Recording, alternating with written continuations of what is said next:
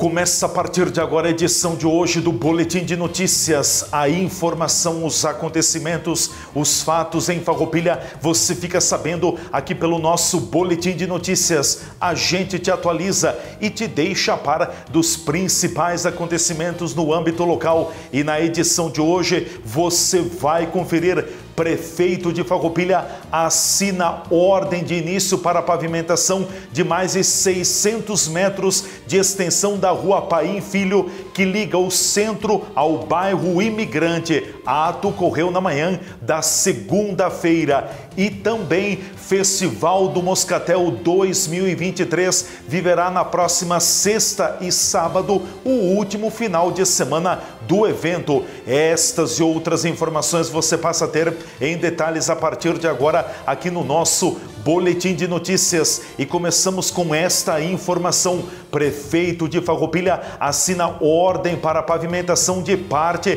da Rua Paim Filho. O prefeito municipal de Farroupilha, Fabiano Feltrin, acompanhado do vice-prefeito Jonas Tomazini, assinou na manhã desta segunda-feira a ordem de início para a pavimentação de cerca de 6 quadras de extensão da Rua Paim Filho, a partir da ligação com a Avenida Júlio de Castilhos até a esquina da Rua Tiradentes. A Paim Filho faz a ligação do centro da cidade com o bairro Imigrante e outros bairros ao entorno. O ato ocorreu junto à interseção da Rua Paim Filho com a Avenida Júlio de Castilhos, nas imediações do antigo posto Modelo em Farroupilha. Também esteve presente o presidente da Associação dos Moradores do bairro Imigrante, Anésio Dalzóquio, secretários municipais, vereadores, representantes da empresa que fará a pavimentação e ainda a imprensa do município de Farroupilha.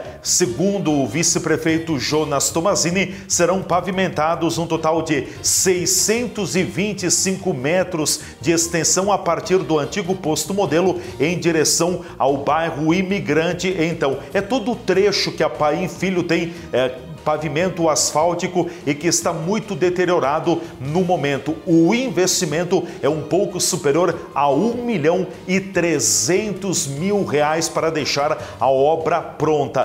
Todo o recurso é oriundo do caixa da Prefeitura Municipal de Farroupilha.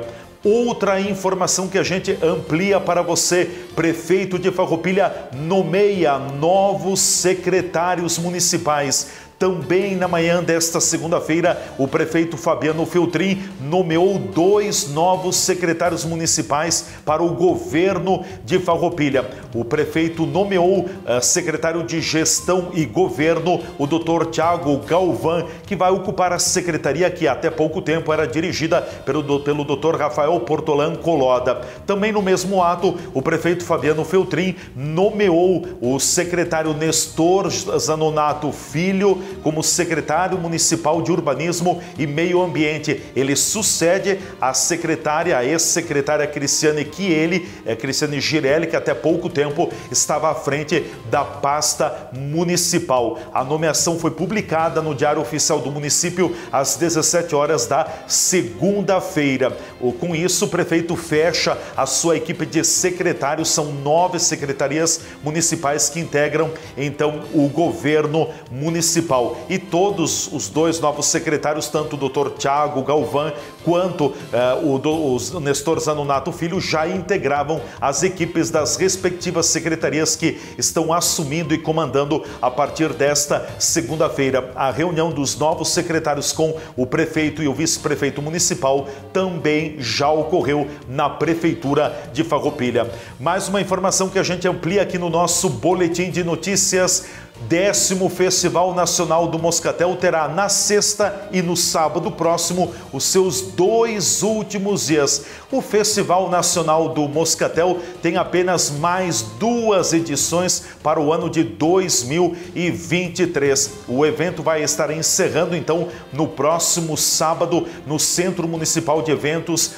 Mário Bianchi. No entanto, teremos ainda uma noite do Festival do Moscatel na sexta-feira e depois a última noite noite, será então no sábado, dia 23 de setembro, no Centro Municipal de Eventos Mário Bianchi. No último final de semana, sobretudo no sábado, os pavilhões ficaram praticamente lotados, foram mais de 450 pessoas que estiveram presentes no Festival Nacional do Moscatel. A grande maioria turistas que vieram da região de Santa Catarina e também do norte do estado do Rio Grande do Sul. 12 ônibus de excursão estavam presentes no Centro Municipal de Eventos, no estacionamento, o que significa a força que o festival tem junto ao turismo do Centro-Sul do Brasil. Já na sexta-feira o movimento foi bem menos intenso e a comissão organizadora, a Favim, juntamente com a Prefeitura de Farroupilha, também informam de que ainda há ingressos disponíveis para esta sexta-feira, dia 22 de setembro. Os ingressos estão sendo vendidos ao custo de R$ 250 por pessoa. Já para o sábado não tem mais ingressos. A comissão organizadora estará colocando 500 pessoas no Centro Municipal de Eventos Mário Bianchi. Muitas agências de turismo estão ligando e pedindo por ingressos para o sábado, mas não há mais condições de colocar pessoas no sábado. Então tem ingressos ainda disponíveis somente para a sexta-feira. Segundo as indústrias vinícolas, são 8 indústrias vinícolas que participam do Festival do Moscatel. A média estimada é de que cada pessoa que vai ao Festival do Moscatel acabe consumindo em torno de 2 litros de bebida, ou seja, vinho, ou seja, água, seja suco ou espumante.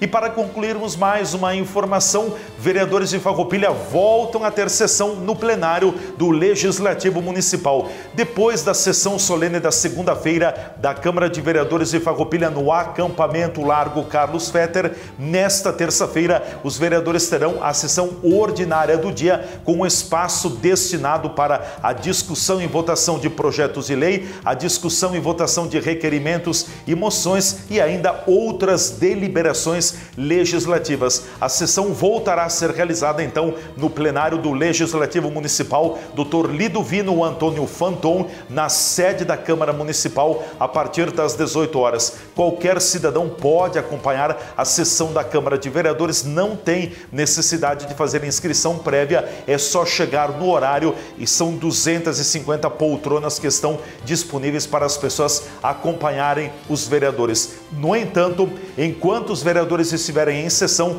os presentes não poderão se manifestar sobre o assunto em pauta no momento.